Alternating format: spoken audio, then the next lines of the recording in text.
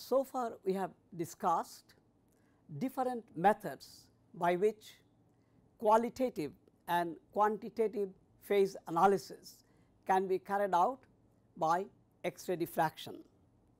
Now, I will tell you a method by which elemental chemical analysis can also be done using X-ray diffraction.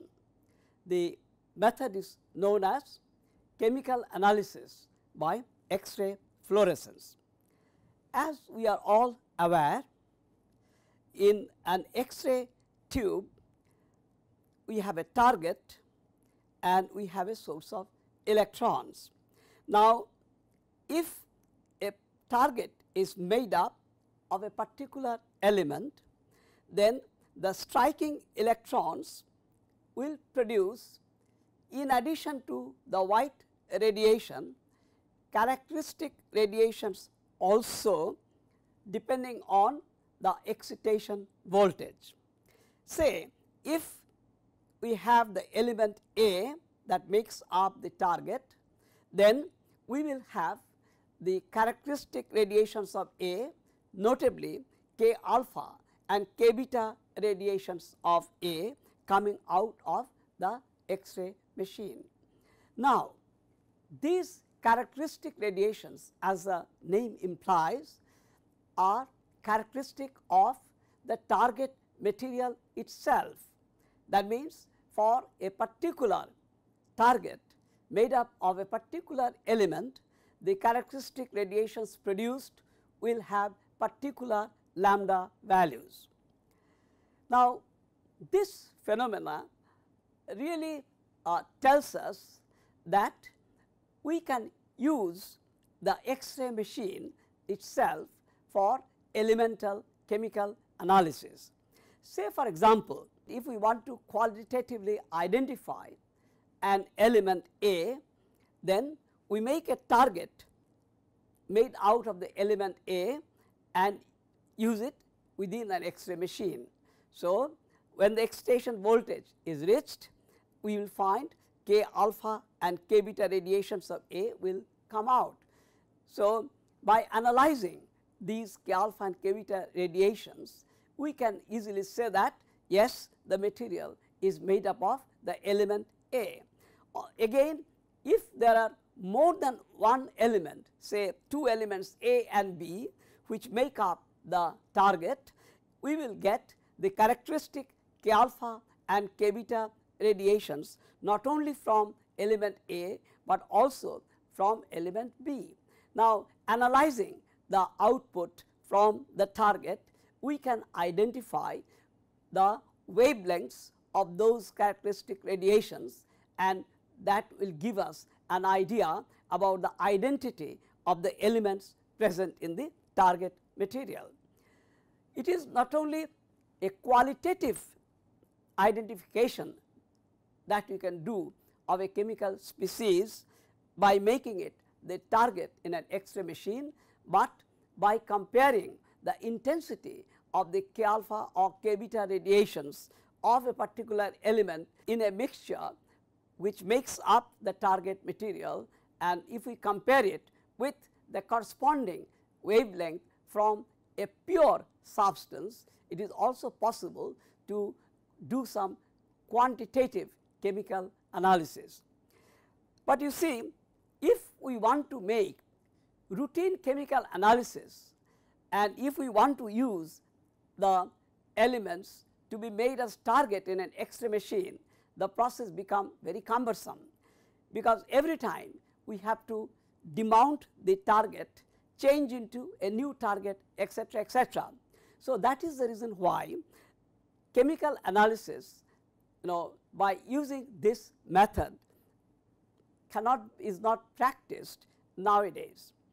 On the other hand, what we do, we use the element or a group of elements present in a substance as to be bombarded with X-ray from an X-ray machine, and this bombardment of the sample by primary X radiation from the X-ray tube will produce the fluorescent radiation or secondary radiation.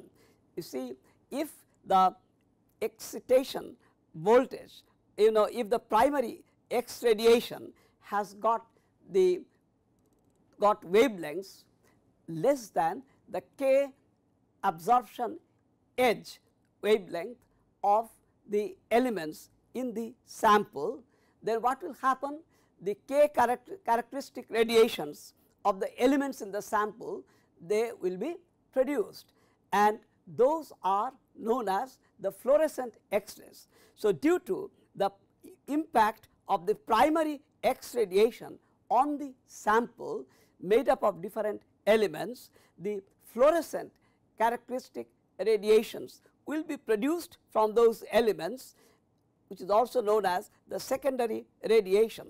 Now, the group of characteristic radiations that are produced from the sample can be analyzed using a crystal in which a particular atomic plane is made parallel to the surface of the crystal, and by rotation of the crystal or movement of the crystal around the central point, it is possible to diffract the different wavelengths present in the fluorescent radiation at different points to be counted by the counter.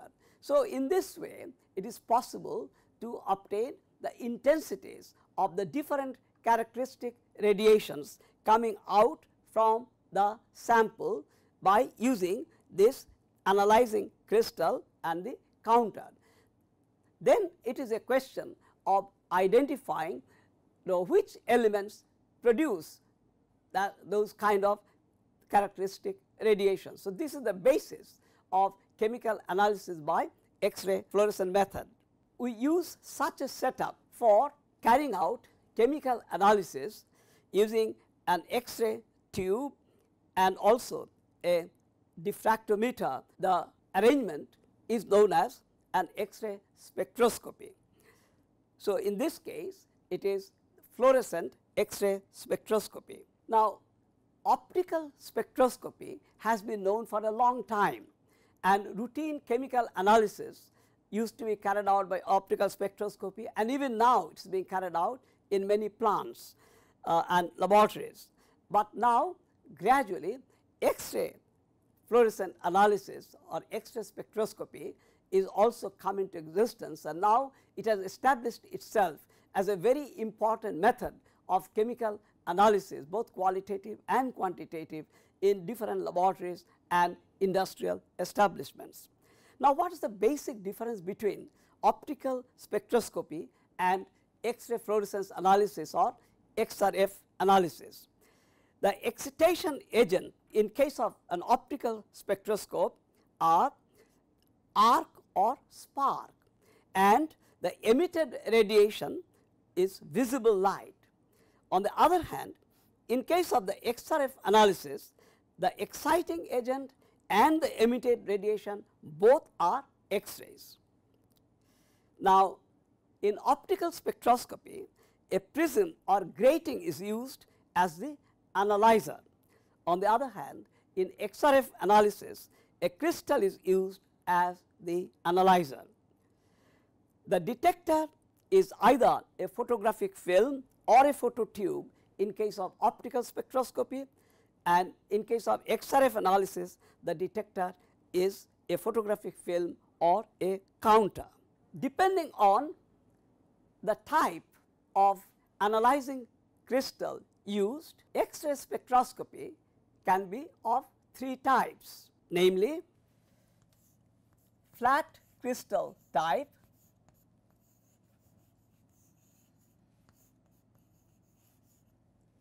the second one is curved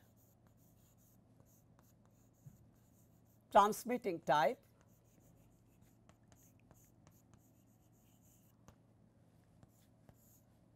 and the third one is the curved reflecting type. So, X-ray spectrometers can be of three types, X-ray fluorescence spectrometers rather can be of three types: the flat crystal type, the curved transmitting type, and the curved reflecting type. Now, in the flat crystal type, as you can see here, from the X-ray tube, X-rays are made to be incident on the sample to be analyzed. So, these X-rays are what are known as the primary X-rays. Now, these X-rays are allowed to pass through a solar slit in order to make the rays as parallel as possible. These are allowed to fall on the analyzing crystal, and depending on the angle at which these rays are incident, these are diffracted into the counter.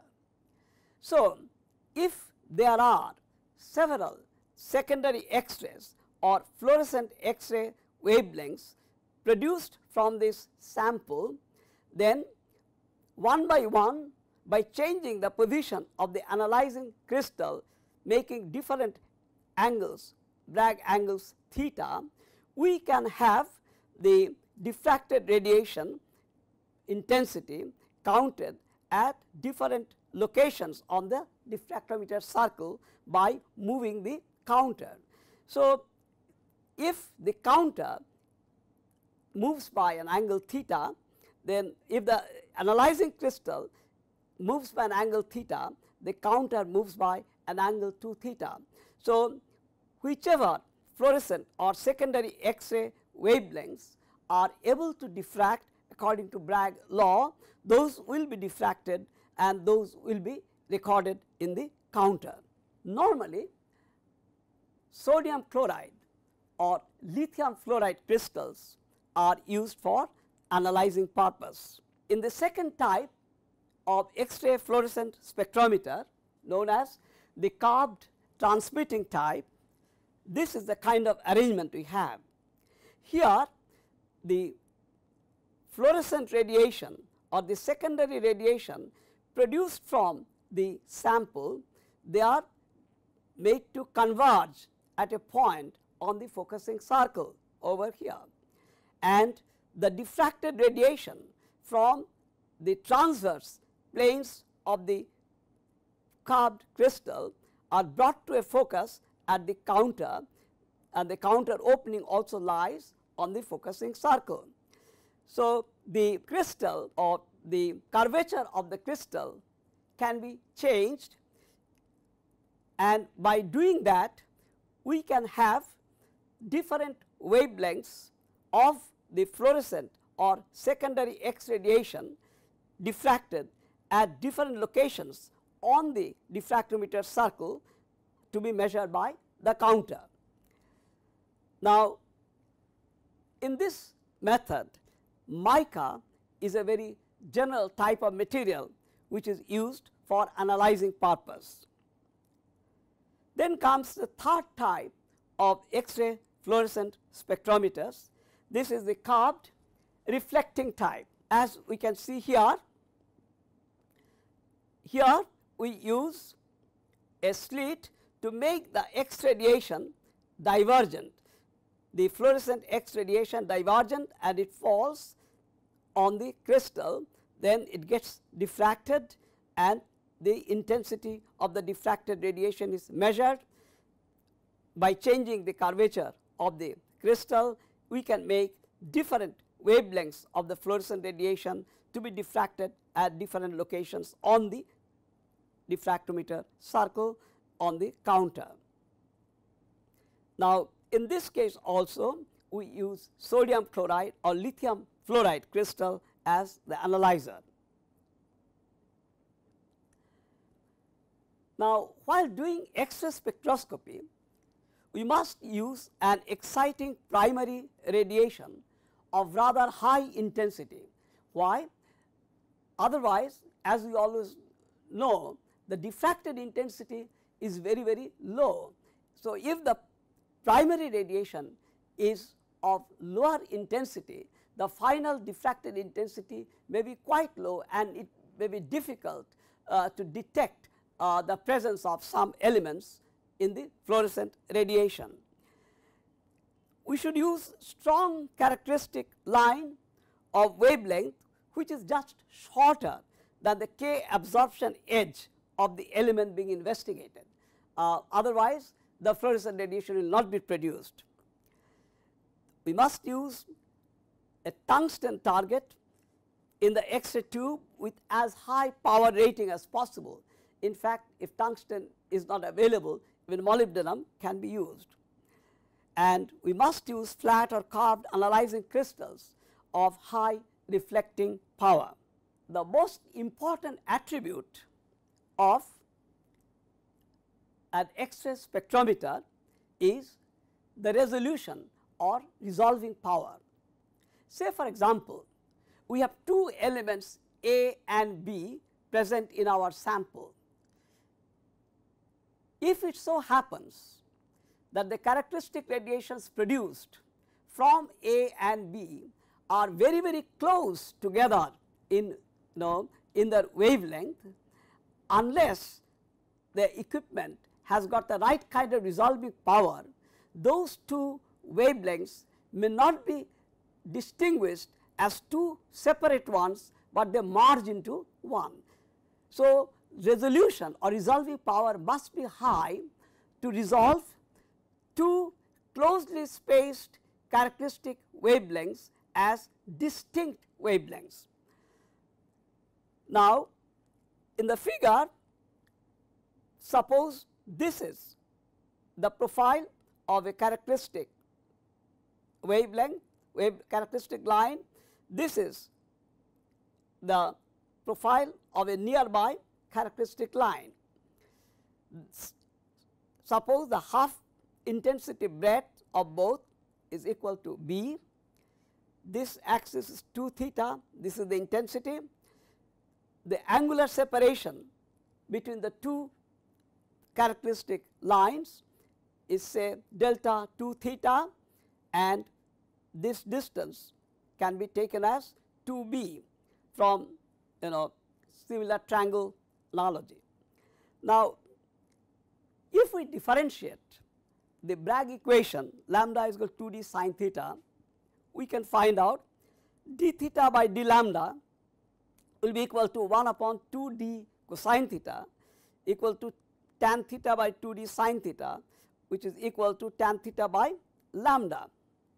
So, we can write lambda by delta lambda is equal to tan theta by delta 2 theta. When the minimum value of delta 2 theta, which is 2b, is substituted in the above equation, we get lambda by delta lambda is equal to tan theta by b.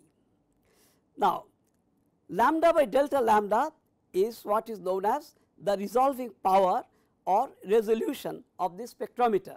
Here lambda is the average value of the two wavelengths of the two characteristic radiations, and delta lambda is the difference in the wavelength of the two radiations which are close by. So, we find that the resolution of an X-ray fluorescence spectrometer will become higher when theta becomes larger. Not only that, this resolution resolving power will become higher when B decreases. So, if we use a crystal with smaller plane spacing or smaller d means theta will be high. So, they will have a greater resolving power required to separate two spectral lines of very nearly the same wavelength, because smaller d means higher theta. So, we have seen that the resolution resolving power will increase as theta increases. Now, as I have already mentioned, the materials which are used, the crystals which are used in spectrometers are sodium chloride, 200 planes of sodium chloride having a d spacing of 2.82 angstrom, lithium fluoride, the 200 planes of lithium fluoride having a d spacing of 2.01 angstrom, and 33 bar 1 planes of mica having a d spacing of 1.5 angstrom. We have to remember that although the resolution increases rapidly with theta, a very large theta will produce low intensity diffraction lines, and this is not good for chemical analysis. Now, crystals like gypsum with a despacing of 7.6 angstrom can be used to detect, for example, light elements like aluminium whose K alpha wavelength is 8.3 angstrom. Now, when it comes to qualitative chemical analysis by X-ray spectroscopy, the output from the counter is fed to a chart recorder, and in the chart recorder we record the relative intensity of the characteristic lines in the fluorescent radiation versus 2 theta. Now,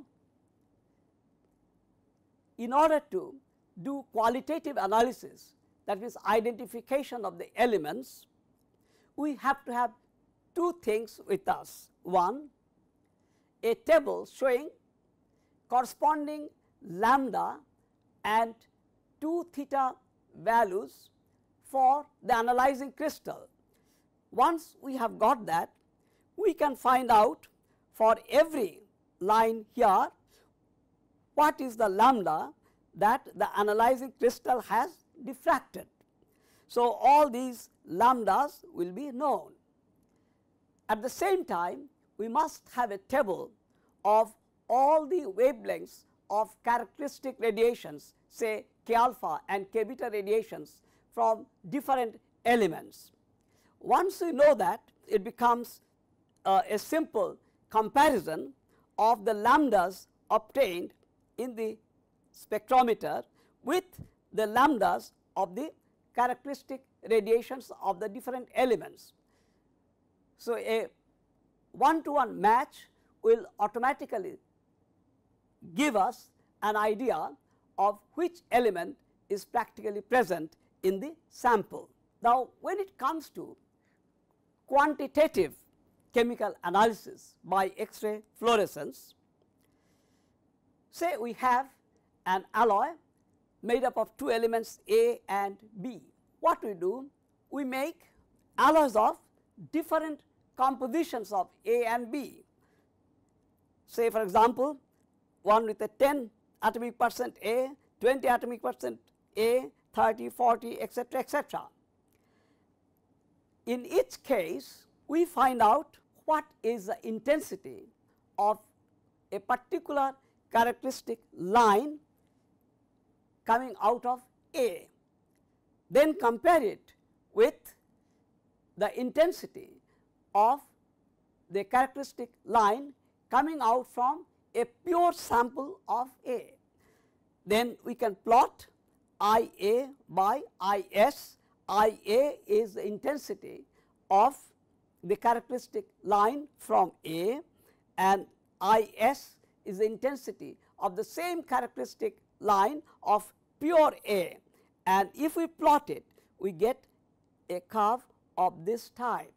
It is very difficult to predict the shape of the curve from theoretical consideration.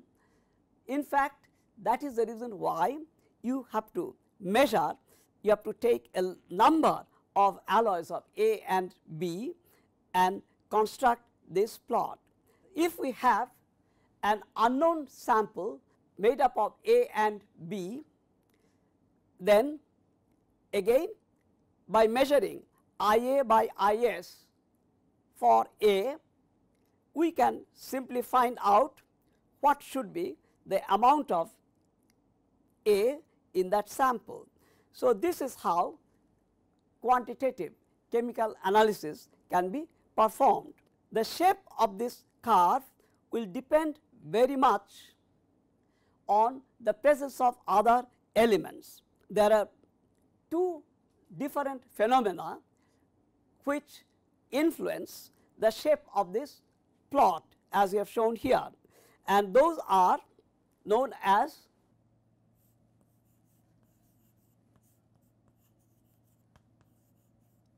matrix absorption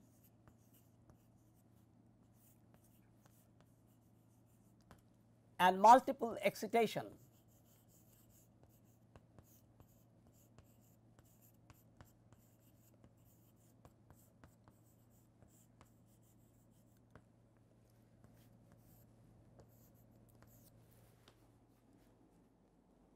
Now, in this figure we have plotted intensity of a characteristic line of iron divided by intensity of the same characteristic line of iron present in a standard sample. This upper curve is for iron aluminum based alloys, the lower curve is for iron silver based alloys. Now, we see that for the same amount of iron in both iron silver and iron aluminum, the Fe by Is value is much higher for FeAl than for FeAg. Why this is so? The reason is simple. Iron silver has got a much higher coefficient of absorption than iron aluminum. As a result, the characteristic radiation of iron in iron aluminum alloys will show a much higher intensity than in an iron silver alloy of the same iron content. Now comes the second factor, which is multiple excitation. You see, here we have plotted Fe by Is for iron nickel alloys of different compositions.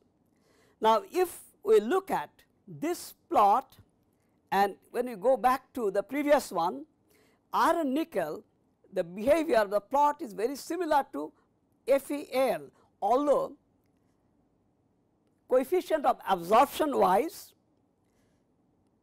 iron nickel is close to iron silver. But how come the iron nickel plot becomes similar to iron aluminum? Here the reason is again simple. When the primary X radiation falls on iron nickel, iron K radiation will be excited from iron and nickel K radiation will also be excited from nickel. Now, the nickel K radiation that is excited, that will be, those radiations will again produce secondary or fluorescent radiation from iron. So, as a result, the intensity of the characteristic line of iron will get enhanced. As a result, this plot, instead of being coming over here, it goes over there, because the intensity of the characteristic fluorescent radiation from iron gets enhanced due to multiple excitation. XRF method is used widely in industries nowadays. The types of equipment that are used are known as automatic spectrometers.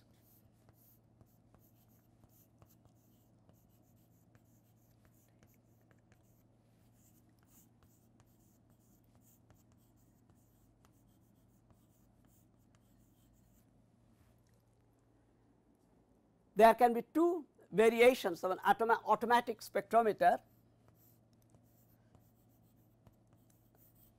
The single channel type and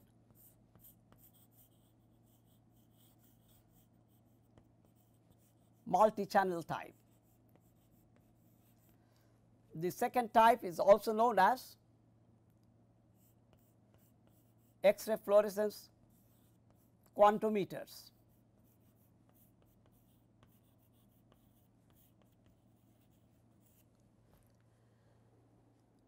So, X-ray fluorescence equipments are used widely, as I said, in the industry for routine chemical analysis and for process control. Now, in the single channel type machines, the arrangement is shown here. We have the X-ray tube. Primary X radiation is allowed to fall on the sample. So, the primary X radiation will produce the fluorescent or secondary X-rays from all the elements that are present in the sample, and those will pass through the source slit and fall on the analyzing crystal. As and when Bragg law is satisfied, you will get a diffracted beam, and that particular wavelength will be diffracted. Now, comparing that wavelength with the k characteristic radiations of different elements, it is possible to figure out which element was that. Now, in this equipment, there is also a provision for the X-ray coming from the same X-ray tube to fall on a standard of the element concerned.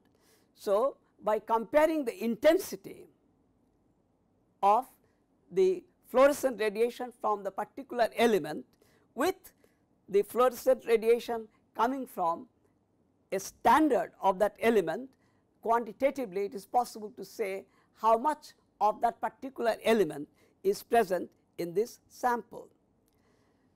Now, for different elements, different k characteristic radiations will be produced, which can be brought to diffraction by different Bragg angles, and as a result, in this equipment it is possible to count a maximum of about 12 elements one after the other. So, for a particular element, the counter is placed in the right position to count the diffracted radiation for a sufficiently long time to give a good measure of the diffracted intensity. Then it is moved along this circle to another position where the fluorescent radiation from a different element will get diffracted, and again it will count the diffracted radiation over here. In this way, using the same equipment in a successive manner, one after another, we can count up to about 12 elements. Now, this is called a single channel type X-ray spectrometer. In a multi-channel type machine, what we have is a central X-ray generator. There will be a central X-ray generator, and this type of arrangement, about 8 such arrangements are positioned around the X-ray source. So, there will be X-ray source at the central position and 8 such arrangements of crystal and counter will be arranged around the central X-ray machine. So, about 7 elements can be analyzed simultaneously by this process. Again, the 8th channel will be available for measuring the intensity of a characteristic line coming from the corresponding standards. So, XRF or X-ray fluorescence equipments are being used more and more to analyze different kinds of alloys, say alloy steels or non-ferrous alloys, then oils, then ores, gasoline, etc. For liquid, you can have special holders made up of cellophane or some other non-absorbing material and used in the XRF.